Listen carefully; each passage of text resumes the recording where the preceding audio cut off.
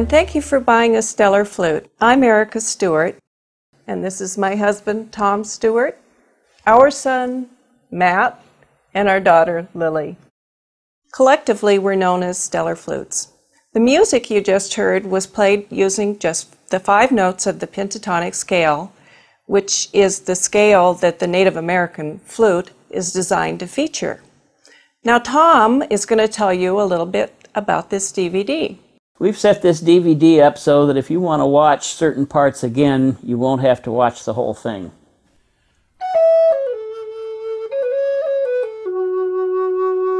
So you sure that's the one you like? Oh, yes, but I'm not sure I can play it quite like that yet. Well, you probably could play it pretty easily. I have a hard time turning my stereo on, Tom. Yeah. Can you at least get me started with the first thing you do is you look for the on button, and then you turn it. Okay, so that's how you do your stereo. Here, you try to play your flute. And you're going to have to show me how to hold it. Okay, first thing you do, tug on the leather. That's probably already been tugged, but just... Sometimes if you hold it between your knees and the leather breaks, you don't throw the flute across the floor. Okay, is the block just behind that hole? Yes, it is. And is it centered left and right? Yes, it looks centered left and right. All right. Let's see if you can cover all the holes. 3 fingers on each hand, any way you do it that feels comfortable. Try not to arch your fingers. Okay. Flatten those fingers out a little bit. Yeah. Okay. And kind of wiggle a little bit to see if you can feel those holes under there, and that you're really closing them. Okay, I feel the holes. Blow very gently. There's the note you're supposed to get. Okay, try lifting the bottom finger off. Try the next finger. Now put it back down.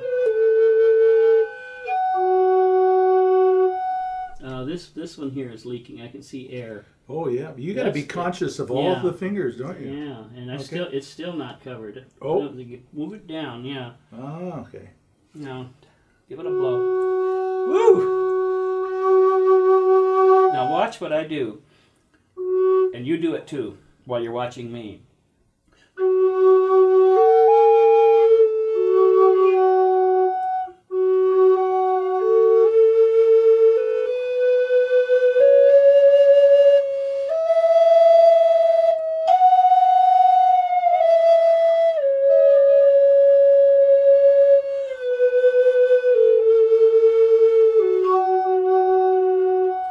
That fundamental note is the hardest one. That's called the fundamental note. It's the lowest note the flute will play. I can see you really have to be conscious of plugging those holes. There's so many fingers that you have to really plug them. So it's blowing up an octave.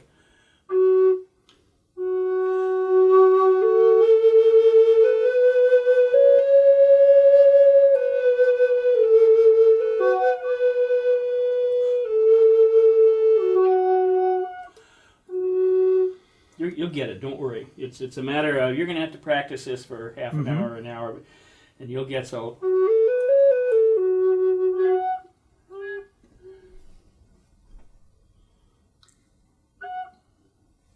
Where do I leak? Okay. Well, traditionally you've been leaking from that finger. It's a little bit too far north. It still is. Lower it a little bit. Now there you go.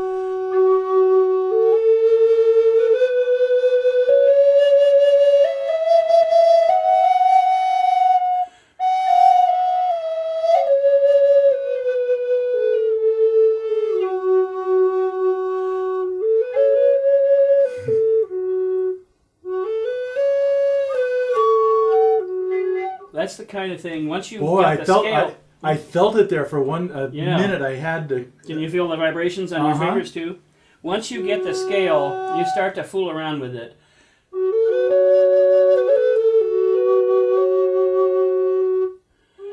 The notes will go together no matter how you play them, as long as it's these 5 notes.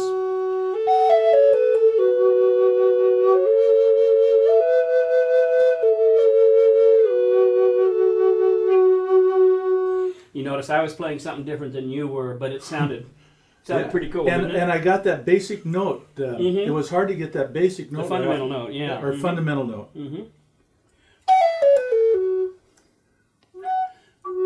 ahead and just play something.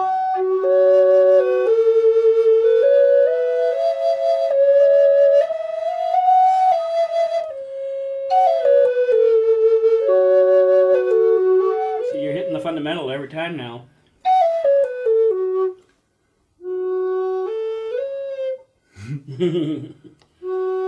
But this is what you will need to practice when you go home. Yes. It's not as hard as you and thought. And it's hard to get your fingers coordinated. Yeah. Boop, boop, boop, boop, boop. Pretty soon But your fingers start to be the ones that are actually doing the work, and you're not actually thinking about them anymore. Right. That's, when you get to that point, you'll be able to. And to I really feel like boogie. I'm gripping it awful tight. Yeah, too. and you won't have to do that either. Right. Okay. But right now you have to squeeze it to try to keep the holes closed. But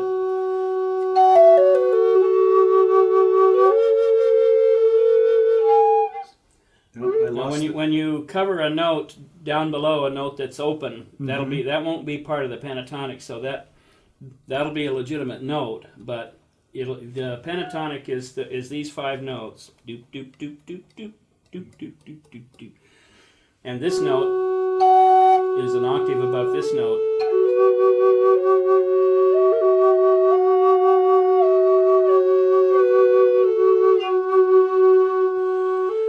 Now, here's another thing you can try. All holes closed, play the fundamental note, and then blow it a little harder, and it'll jump up to the high note.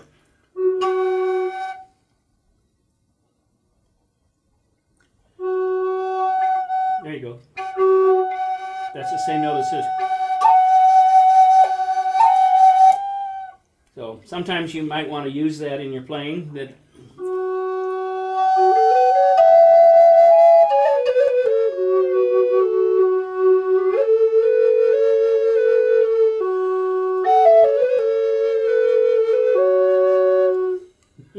Well, I've got the fundamental note down almost. Yeah, I think, and I think I'm going to have a lot of fun. You're well on your way. You definitely are. Really? You're not just saying that. No, I am just saying that, but but it's you. actually true. I know from experience that if you'll stick with it, you'll be having all kinds of fun.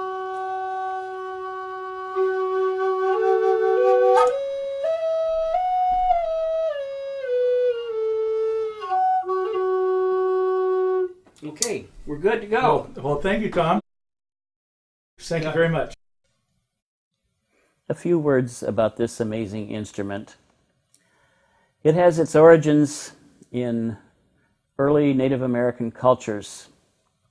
The indigenous people evolved this instrument through a series of changes.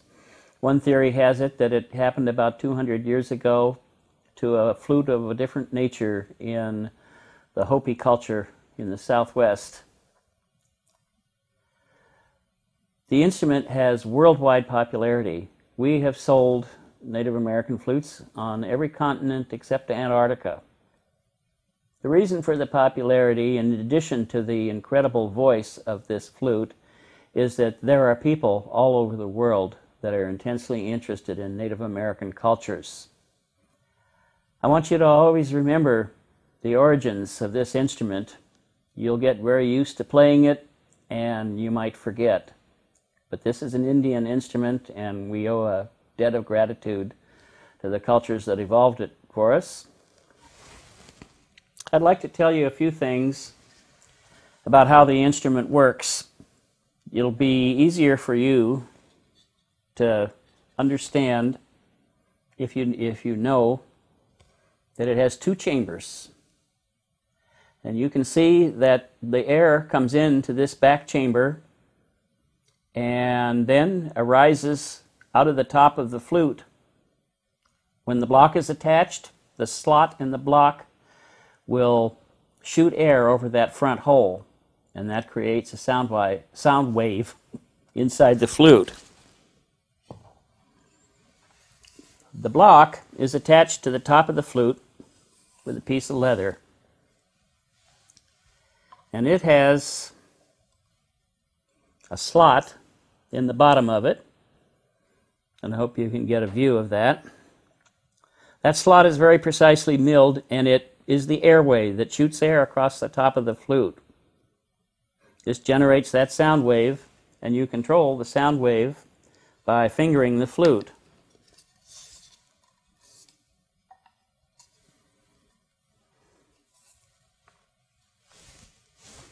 You attach the block with a piece of leather. We usually wrap it around twice, pull it very snug, give it a little tie, and it's very important that it be tight.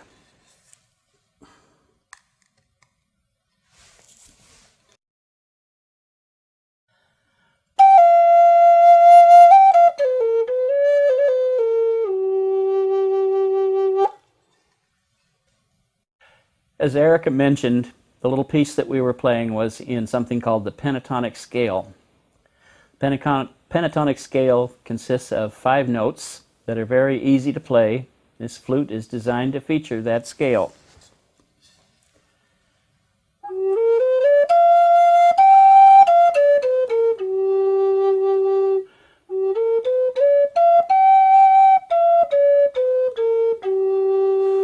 As you notice, I am leaving this hole covered, and except for that, I am removing the other fingers one at a time.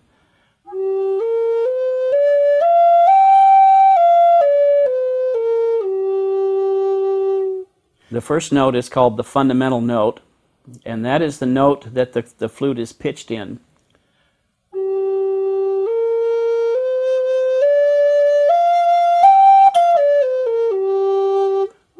The fundamental note's the hardest note to play. If you have a loose finger, you get a note like that. So you need to practice this scale a number of times, maybe for half an hour or for an hour or two.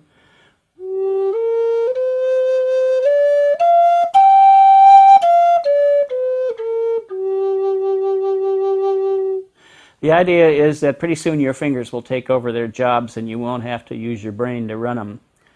When you get to that point, it's a good idea to just do something that we generally call playing from your heart, which is to start playing the pentatonic notes in a different order.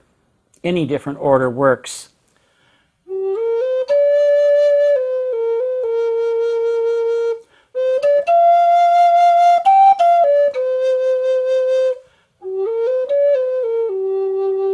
You can start out with something very simple. You can do a little tapping.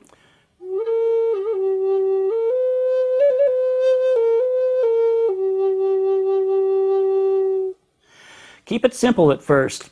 Something that'll bring you pleasure. You'll enjoy doing it. It'll work really well. And those notes go together in any combination. You can't go wrong. Another thing worth mentioning is that if you have another person that has a flute in the same key as yours, the two of you can be randomly playing notes in the pentatonic scale, and it will always sound like it's intentional harmony. There's no combinations that don't work.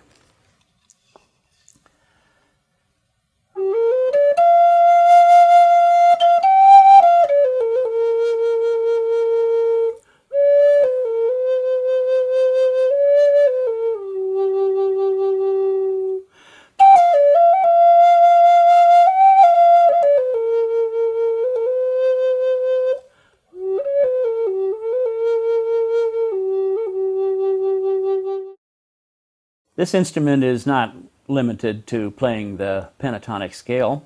It'll also play all the other scales. The familiar do, re, mi scale can be played.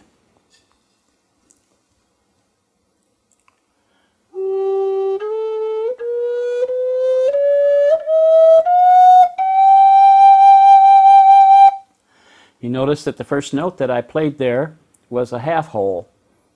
That means that I partially uncovered that first hole. Half holes are a little tricky, and every flute seems to have its own way of wanting to do it. You'll have to find out what your flute wants.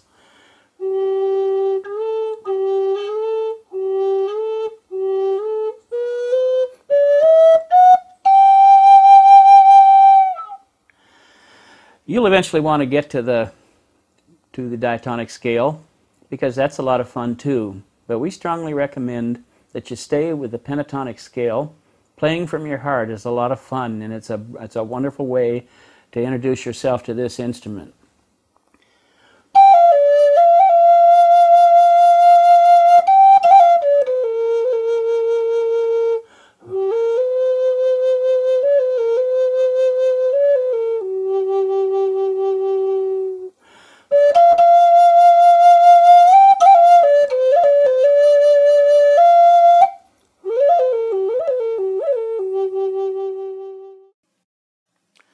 We're going to have a few words here about care and maintenance of the flute, and also some troubleshooting if you run into problems. But we forgot to mention one important thing about the flute, and that's what key is your flute in. The key is what note you're playing when you're playing the fundamental note, and that key is written on the back of the flute, and it's along with the stellar signature and the date. You'll see what key your flute is in. This one is F sharp. A big problem with flute playing can be watering up. You get condensation in the rear chamber of the flute, and that's back in this section right here. Eventually that gets up into the block. Pretty soon your airway is not clean anymore, or it's not clear. It's probably clean because that's just condensation in there. And this can be annoying, particularly if you just started playing your flute and all of a sudden it waters up. Good way to prevent watering up is to keep your flute warm. We've used heat lamps, setting it in front of a heater, putting it into a sunbeam somewhere that's shining in your window. Even a heating pad would work. If the flute is body temperature, you'll never get condensation, you'll never have watering up. But if you do have watering up while you're playing, it's a good idea to take the block off of your flute and to kind of blow the water out of your flute and to dry it out.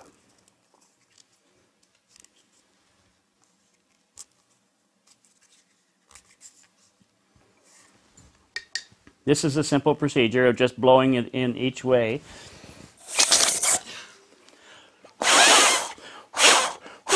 And that kind of shakes the water out of your flute. It's a good idea if you're going to set your flute down to set it in this kind of a position so that the water will eventually just kind of run out and it'll be dry. Seriously, you're not going to see that kind of water in your flute even on a bad day. But we thought it was good to mention. We thought you should see it at its worst. Another thing that could happen is that your flute could start to sound strange. You pick it up one day and you play it and it's not the same sweet flute you once knew. This could be a lot of things. 99% of the problems are because you forgot to notice that the block is out of position. The block, can move sideways, up and down, and it can slip too far forward. If that happens, you'll see it right away and you just move the block back into position. Voila, you're good. But sometimes the block is in the right place and everything seems fine, but you have a strange buzz or you have a note that won't play. So you might want to take a look inside your flute. Good way to do that is to take the block off and position the flute so that there's a light shining in this hole. And then you look down the barrel of the flute and the whole back side of the flute will be lit up from that light. It should be a bright one. And if there's something stuck in your flute, some fiber or something that's right in this little airway, and 99% of all the problems that you'll have will have something to do with this section of the flute, either the block or this. Another way of looking inside your flute is to have a light overhead and to try to hold the flute in such a way that you're looking down so you can just barely see that hole, but you'll be able to actually, if the light is right, you'll be able to see the lid of that little indentation in the flute, and there could be something caught in there that wouldn't show up with this method. Another thing to look at is the deck of the flute. Feel it with your finger. Make sure there's not some kind of an edge or a burr or something there. You can usually feel an obstruction. Sometimes something that you can't see, but you can feel can cause the sound of the flute to change for the worse. And the other thing to do is to examine the bottom of the block. There shouldn't be anything in there. It should just be a smooth section. You can feel it. It should feel smooth. No little burr on the edge.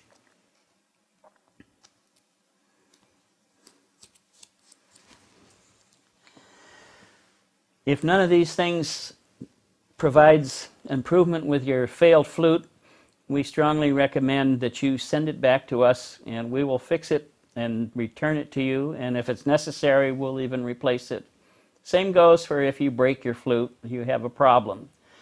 Those are the things that we would like to help you with. If it's not something simple you can do yourself, let us do it. We're the pros, and we'd be glad to fix the flute for you. A few words about care and maintenance.